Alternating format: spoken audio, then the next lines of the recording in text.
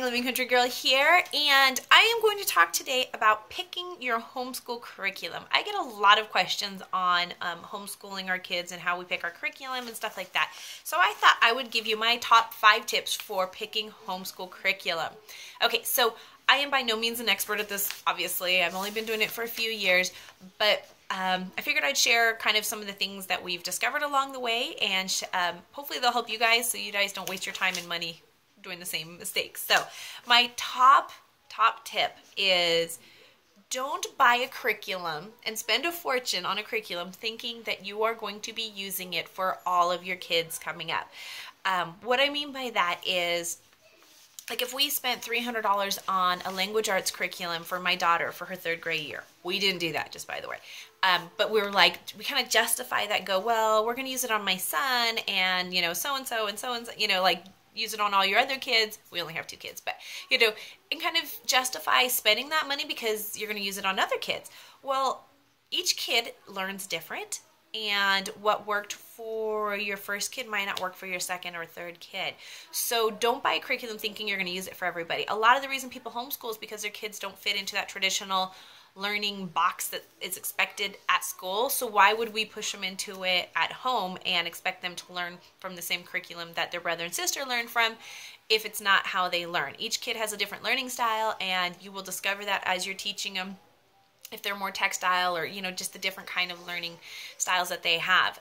My daughter is quick to learn. She's picks stuff up very easily. My son tends to be a little more textile, a little more, you kind of have to make it playful. I mean, obviously my daughter loves having fun too, but I don't have to make all of her subjects fun. Whereas with my son, he gets very frustrated and you know, very easily, and he's more, playing, you know, I mean, it's part of that's his age, and I'm sure as he gets older, you know, he'll be able to, you know, concentrate more. But I've noticed that, you know, for him, he learns completely different than my daughter. So, you know, it's something that I have to adapt. And if I would have bought a curriculum expecting him to use it because it worked for my daughter, I'd probably be disappointed and frustrated, and he would be frustrated, and my hubby would be frustrated because we spent all that money thinking that we weren't gonna have to buy more. But you know what I mean? So don't think that you should buy a curriculum that's going to work for all your kids. So don't, you know, overpay for a curriculum thinking it's going to work for all your kids.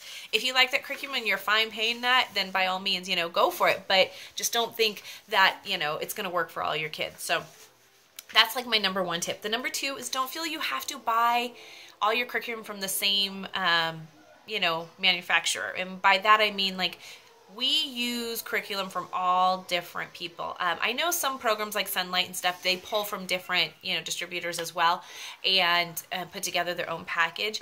But even with that, I found that, you know, I might like their math and their spelling, but I didn't like who they chose for science or whatever. So by doing it ourselves, we're able to pick what we want. We go through and we have teaching textbooks for math. That's the only thing they do. They don't teach any other, you know, subjects. I wish they did, but unfortunately not yet. We have Bob Jones for grammar, A Reason for spelling, and then we have Abeka for science and social studies. So, and then I have a program that I got off Teacher Pays Teacher for art. So, you know, you can go all over and you can find different curriculums that you enjoy, that you like, that will work for you and your family. So don't feel that you have to stick with all of, you know, a certain Horizon or whatever, you know, program it is. We also have changed numerous times throughout our, you know, homeschool years. What we used in 1st grade we don't use now, or what we used, you know, in 2nd grade we're changing. My daughter really likes her spelling. She doesn't want to change her spelling, but the language arts I'm looking at is going to be incorporating all of it, including spelling. So I told her, let's go ahead and get the, you know, material. I think it's going to be great because it does have a lot of emphasis on reading. Not only me reading to her, but her spending time reading alone. And she's, you know, has a little bit of trouble with reading. So I think for her it'll be great to have a curriculum that kind of focuses a lot more on reading, since that's where she needs help, but it also, you know, incorporates grammar and spelling and other things. Well, if she doesn't like the spelling part of it, I have no problem going and buying the spelling, A Reason for Spelling, and we'll just skip the spelling part, even though it's part of that, you know, curriculum. We can skip it. It's not going to hurt to skip it and use something else, you know, in that spot. So keep that in mind when you guys are purchasing your curriculum, that you're going to have to kind of adapt it for what works best for your family and for your kids. And again, I think that's why we homeschool, is because we want to find what works best for our kids instead of putting them into that little box. So that's my second one. You know, feel free to mix and match your curriculum up however you see fit for your family and for your kids. So the third one, or the third one, or number 3, is watch reviews on these curriculums. I am a very visual person. I want to see and touch and feel the books. However, I've never made it to a curriculum fair. I've never made it to a homeschool convention.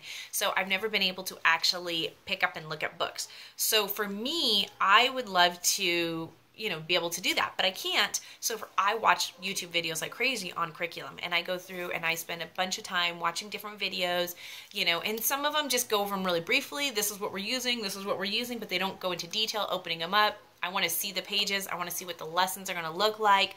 So I love using YouTube. There's also a bunch of blogs out there that give different reviews for homeschool curriculum, as well as you can look on some of the websites that they will show you as how they use it as well, in a little more in-depth, or some of them have samples or whatever. So definitely do your research, try to get the best opinion you can. Christian Book Distributors carries a lot of different curriculums, as well as like Amazon has really great reviews on different curriculum. Doesn't mean you have to buy them there, but at least you can get some reviews and some ideas on what the curriculum's like, or what people felt about them.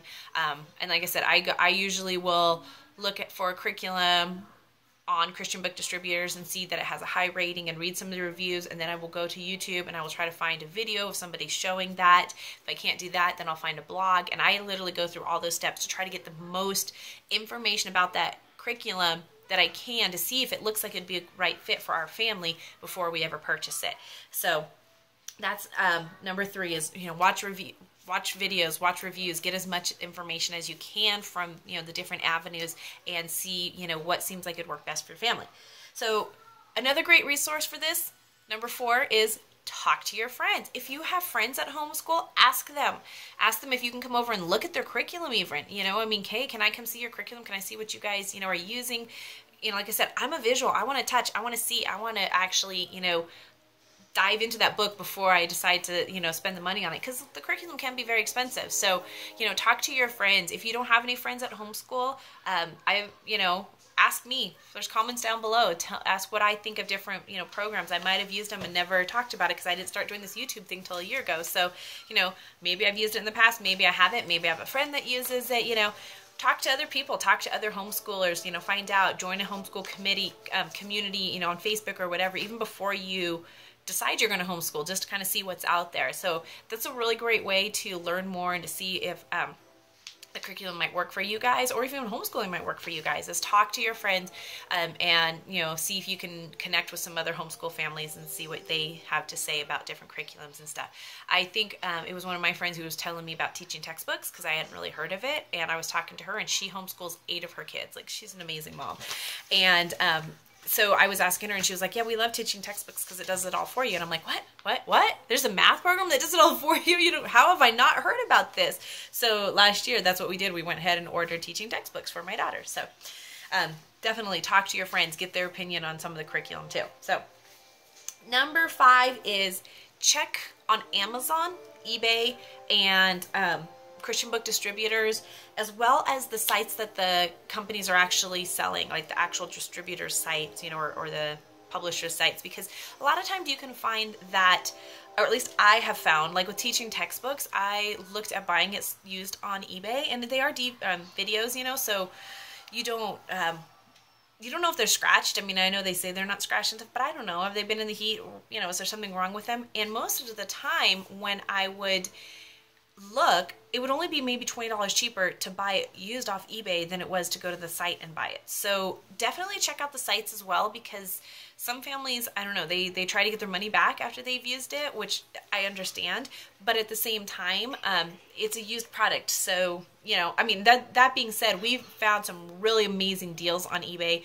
for other curriculum that has been amazing and totally worth it, but just check anyways. Hold on, buddy. Hold on. Check it anyways. Sorry. Check on eBay, check on Amazon, check on Christian Book Distributors, check on the actual sites that these companies, sell their curriculum from, to see and compare.